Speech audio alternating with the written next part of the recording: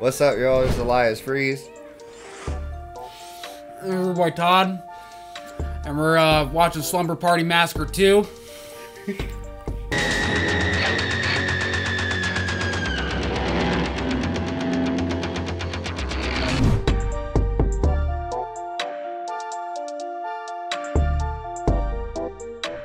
Alright, the movie starts off with a hunk boy montage of Courtney's Chad Matt with the football. Yeah, here like doing them fucking corny ass fucking breakfast fucking club shots where he's holding the goddamn football. Top Gun volleyball ass scene. It's like playing fucking scenes from the first movie. And like little backstory, Courtney was the 12-year-old who walked into the, the Craven house in the first fucking movie. She helped kill the original killer. Yeah. So Courtney is having a conversation with her mom, talking about like fucking oh yeah, she needed to go see a therapist. Because of the shit that happened when she was 12. And like she was like, I guess she's like been like dreaming about it, like recollecting about it a lot recently. And she was like, hey, are you sure you're fine? Do you want to go see a therapist? And she's like, no, I don't need a fucking therapist. It's fine. I'm just gonna go to band practice or whatever. Maybe you should talk about it. You'll feel a lot better. I go, no, it's okay. You know, I'll figure it out. Just leave me alone. I'll figure it out. When she's waiting out to go to band practice, there's a dead bird on the sidewalk, and she's just like, you know, having a whole fucking Vietnam 1,000 fucking mile stare at this fucking goddamn bird. And then her friend picks up. She's like, what are you looking at? And she was like, a dead bird. And she's like, you fucking weird. You're weird. So like they're on the way to band practice, and they see Chad Matt in the fucking car and shit, while they're having a dope ass fucking Tokyo convertible fucking jam session. Yeah. I wanna be your Tokyo convertible. And fucking, you know, there's like, hey, come to band practice, you're fucking hot. And he was like, huh, well, I am fucking hot. I'm fucking Chad, dude. Let's go to fucking band practice. So they fucking speed up to the fucking band practice, and they have some terrible ass band practice. She got the pink drumsticks, right? Yeah, she got pink drumsticks. She's playing the fills all wrong. She's sitting on E minor the entire time while there's a whole solo section going on, bro. Fucking don't even know how to pretend like they're playing the fucking instruments right. And then like after the practice, Courtney and Matt like go and like have like this little conversation. Fucking he talks to her. He's just like, hey, I want to ask you something. You want to go somewhere with me? She was like, actually, I was gonna ask you to go somewhere with me. And he was just like, yeah. And he was like, alright. So I guess like she invited him to go to the condo. They have like this like kissing scene or whatever after like them weird ass fucking shots of like zooming straight in on fucking sitting over by the fucking tree and is like zooming into his fucking face, and he's like smiling all weird and shit. Like real bad.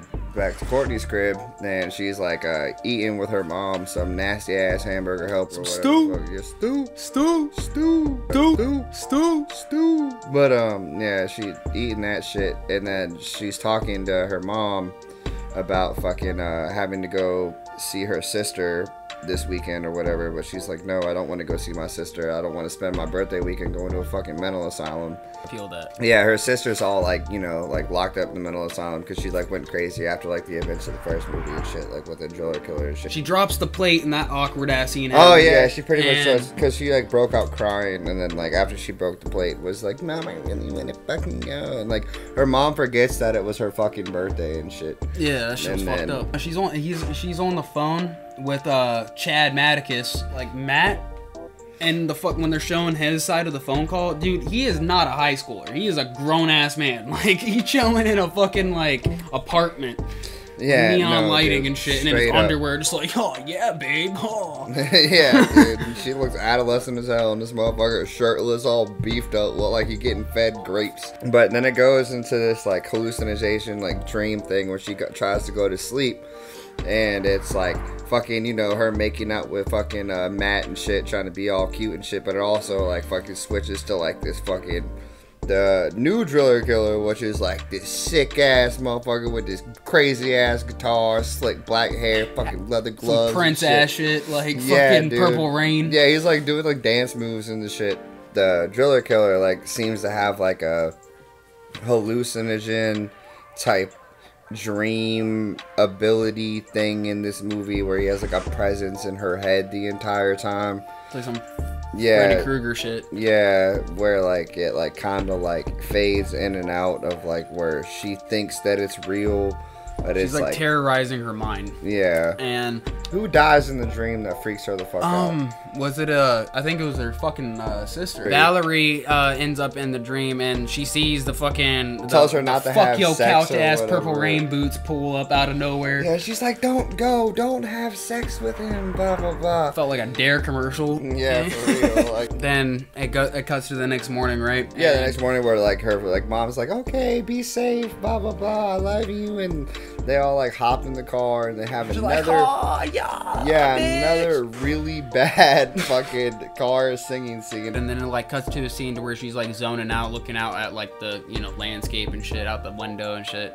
And she starts like daydreaming. She sees her sister again like smacking on the window, and she like wakes up from it all abrupt, starts screaming. They get to the condo. They're trying to get all their like bag situations and stuff. And they're like looking around the house, and they go upstairs and find a blow-up doll that's in one of the rooms. And they have like this weird conversation about how it's like I don't know what her name was. I forget her name. Yeah, it was her fuck's brother sex doll that was just sitting in like he uses and stuff. And she was just like, oh yeah, it runs in the family. We're all a bunch of perverts. It cuts to them dancing and singing and fucking listening to that one song. They're like, oh yeah, the boys aren't coming through. It's girls' night. So yeah, they start like, getting fucking drunk as shit, drinking champagne, throwing fucking feathers all over the like place, hitting all the feathers out the pillows. This is where the fucking first titty and only titty shot of the movie happens. Double titty. Yeah, for real. Just like it's like long as shit too. She has like her shirt off for like a whole 3 minutes while they're just like dancing and singing or whatever, and then they hear something, and previous to that, the guys are creeping on them through the window, and that's basically what they hear is them coming. I didn't know into the girls house. actually did this. Blah, Yeah, blah, blah. dude. She takes the fucking bottle of champagne and dumps it out, and it's just like, why yada. So they fucking break into the house, do that whole thing where fucking he like pretends to be stabbed and like falls over and shit, like, to, like "Oh." jump scares her Yeah. or whatever. Damn, I got the hiccups. He's penny hitting, boy. But Steele and TJ, they're like having sex and shit. And fucking Courtney's trying to sleep. She's like, are they always this loud? And he's like, yeah, he's like getting better and shit. And like it sounds like it's coming from in the room, but it's like upstairs and shit. She has a hallucination that night while they're fucking and shit. She's dreaming about Matt, really wants him to fucking show up and shit because she's lonely. They're like fucking. She's like just thinking about like losing her virginity to him and stuff.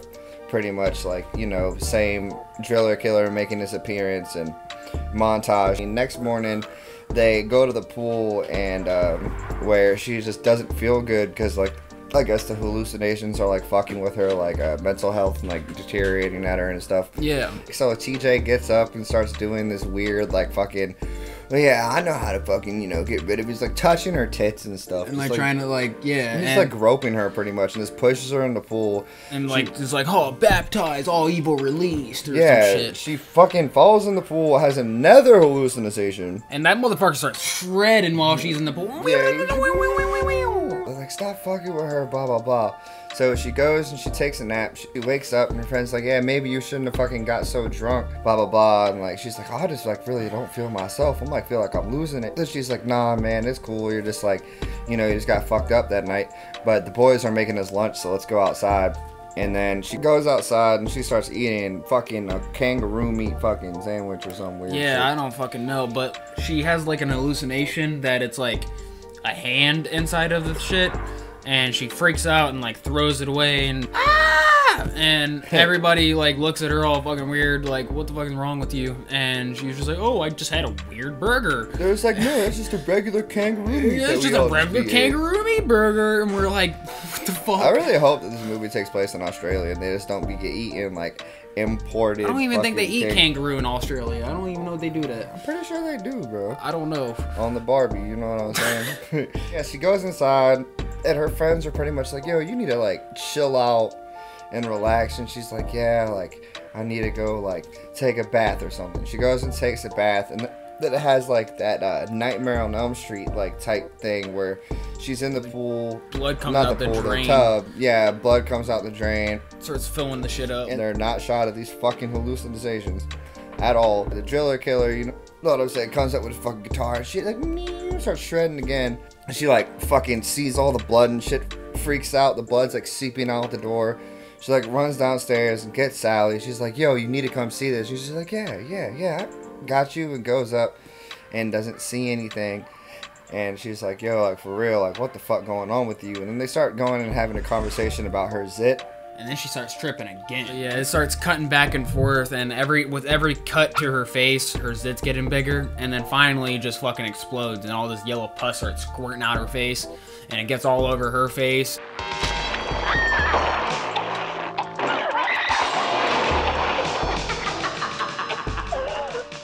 So she runs downstairs, and she like runs to just her friend group and shit, and they're just like, what the fuck's going on, you know, blah blah blah, and they're like, obviously at this point they're like, yo, this bitch tripping again. Yeah. So they go upstairs, and nothing's up there at all, and they're just like, yo, like, dude, you're losing it. And they can't, but then they're like, yo, where is Sally at though? She's gone. Is she fucked up? So they call the cops.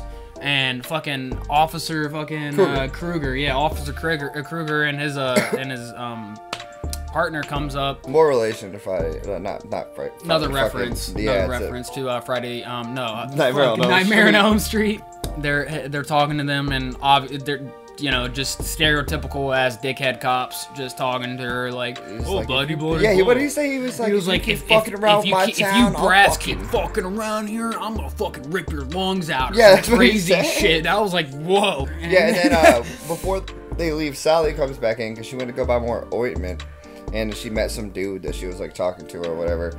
So they come in, they're just like, fucking like all like looking at her like, come on, dude, like, you're fucking tripping, like, Courtney, bro, get the fuck out of here. Everyone's like, all right, well, we're gonna go get food. We're, you know, they're just like obviously not having it anymore at this point. And then Matt's like, hey, I'm gonna stay with you, Courtney. So they go upstairs, and you know, they do their whole like fucking laying down, making out thing. I guess she's like finally about to lose her virginity, and then fucking and he brings in birthday cake.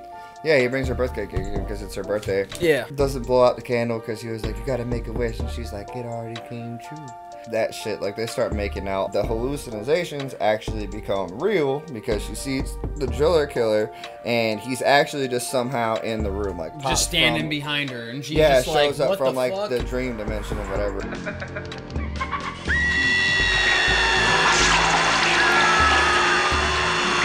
First kill of the movie, Matt dies. Gets a fucking drill through the chest. Yeah. Drill through the chest. All the, you know, people come back, and like, he's like playing the bass. TJ's playing the bass, and like Sally dude, I can play an instrument. And fucking Courtney is all tweaking out, runs downstairs. This time, it actually plays you because you're like, oh, it's just another fucking hallucination. But when she runs out the room, she actually has blood all over her arms and shit. You're like, oh shit. Yeah, like, this is actually real. She comes down the stairs, everyone's like, what the fuck? And then bro just like fucking comes dancing down the fucking stairs with his guitar. He's like, yeah, dude, you know what I'm saying, playing like some riff, does this little jig towards fucking Sally, and Sally backs herself up into a corner way before that he was even close to him, and like fucking had hella time to run away, but she just keeps backing up into this corner and stays there. And that's straight through the wall, and they're on the phone trying to call the police. Yeah, and the drill, like, fucking, he stabs Sally with it, and it, like, fucking goes through the fucking wall. The phone, and it fucks up the phone, so they can't call the police. And police are like, Kruger's on the other phone line, by the way, which I don't know why he's a police like officer and also answering the phone calls to the police. He's just the whole police department. This is just one officer for the whole police. Yeah, he just does it. So he's just like, I'm not fucking doing this, blah blah blah, and then the phone gets cut off, and they're freaking the fuck out. So they end up running out the house. Sheila and TJ start booking the fuck out, and they're trying to get, you know, help from neighbors or cars coming through the neighborhood. Nobody's listening.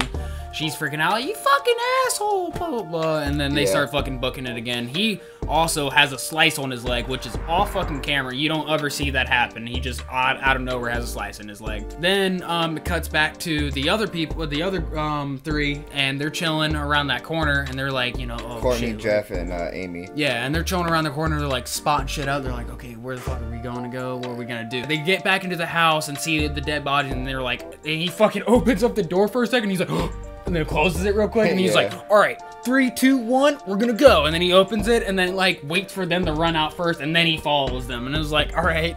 So they run out, get in the car. The car's not starting. Typical, like, you know, horror movie scene. Car won't start. Keep starting it. And then finally it starts, and they're like, oh my god, yes. So they start driving off, and they're hysterical, losing their shit. My boy come out the back seat. He's like, this is dedicated to the one I love. And they're like, what the fuck? And he just shoves the fucking drill through the front seat of the car, just impaling him. And he's like, ah! Freaking the fuck out. So they all dip out of the car, and he's just getting fucked up in the car, and they run away, and it just has this panic shot of the car. And then it goes back to TJ and Sheila. They're like banging on the fucking... Like some neighbor's house or some shit. Yeah, and then like fucking when like the dude is like, I guess coming to the door, bro, like just appears behind them like fucking fast as shit. Yeah, the camera's which also kind of adds like to the supernatural power. Yeah, because he's like able to just like go from point A to point B so fucking quickly and shit. Fucking just comes behind fucking what's his name, TJ, fucking drills his shit. Same fucking type of kill. That's like the rest of them. Yeah, it's all like through the chest. Through the back or through the chest. And then fucking Amy runs away. Not Amy, goddamn. Sheila runs away all scared. And the fucking dude comes to the door and he's like, oh, these fucking kids. And then it pans over to him just laying there all fucked up. And it was just like, oh, damn. They went back to the house. After her boyfriend dies, she fucking books it back to the house. And then she's I remember freaking that out. wrong. And he's having the rockabilly scene and shit. When Amy and Courtney are already in the house, yeah. And they barricade themselves in the room by putting a fridge in front of it. And so Sheila runs in, and yeah, she's like all like tweaking out. And the driller killer's like right behind her. And she like, runs upstairs, and she's like trying to find out where the rest of where the two other girls are. And he like turns on the fucking neon lights in the house, and then turns on the like the music, the like record player or whatever the hell. Dances for 3 minutes straight. It's such Let's a long the whole scene. song play out. He's like fucking break dancing, doing spins, like fucking doing some like shit. Prince dances and shit. I love to jam it to the floor, let me twice spots roar. Well, I'm an inch off the ground, the speakers all around, baby. But like, yeah, that shit goes on for a really fucking long time. Like, whoever was casted in that role, like, had a great fucking time doing that shit, because he was just killing all them dance moves and shit. So, you know, goes up to Sheila. He's taking his sweet ass time dancing with the guitar.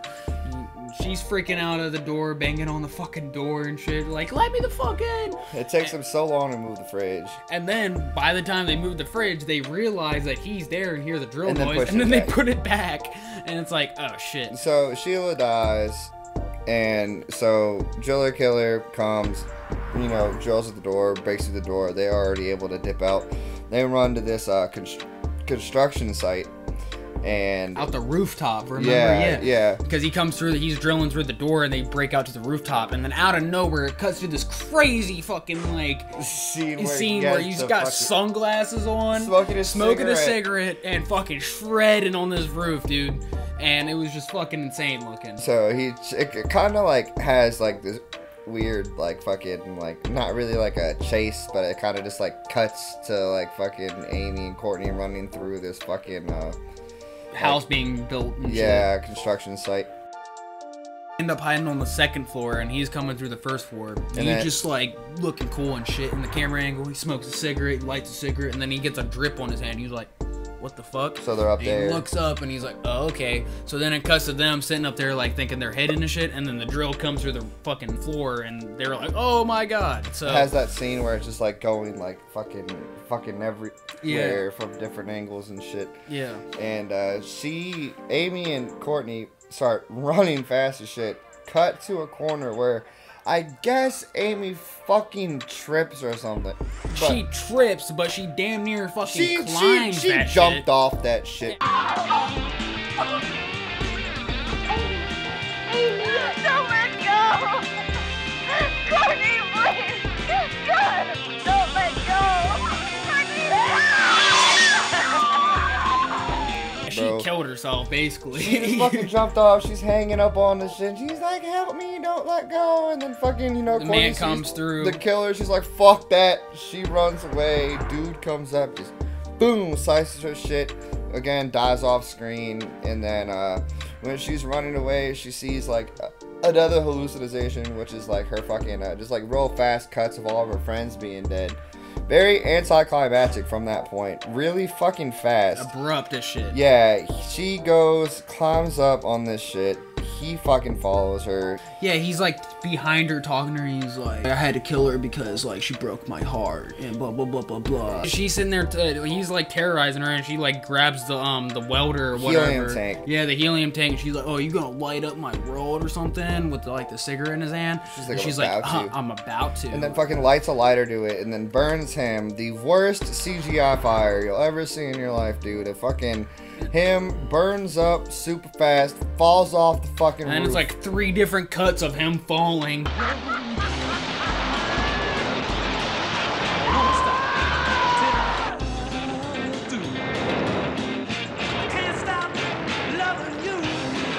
And then instantly fades into the next day. She's fucking standing in those like fucking same blankets that they give all the fucking victims that gotta go through all that bullshit. It cuts to her making out with Matt, and then it's like another hallucination. She's making out with Matt. And then Matt turns into the killer. Yeah, the killer. And then it goes into her in the mental asylum. And she's like freaking out in the mental asylum, and then the drill comes through the fucking and then floor. it just cuts the credits. Yeah, so it's just like, I guess that she was just hallucinating all those things standing outside, because like it doesn't make sense that so she's in the mental asylum, it's because so like abrupt. the drill comes through and shit. But yeah, and we ran that shit back like 3 times just to kind of understand how that ending went, because we couldn't. It was just so quick, and it was like literally 5 minutes. Afterthoughts. I mean, first 50 minutes.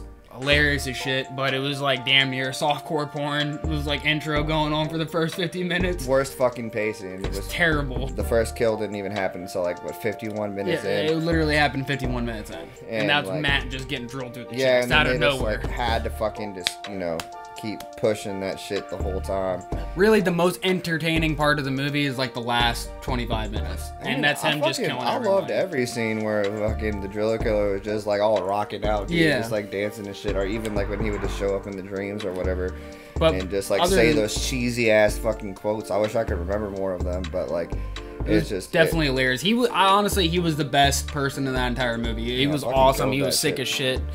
Really cool. Another thing I did not like about the movie was like how forced a lot of like the bad acting was. Like, of course it's ironic and shit, but like they really did not even care. The fake crying, dude. Like there was a couple scenes, like the scene when they're calling the police and she's like I mean, I don't know. The same reason I don't like it is the same reason I love it. You know? Yeah, yeah, exactly.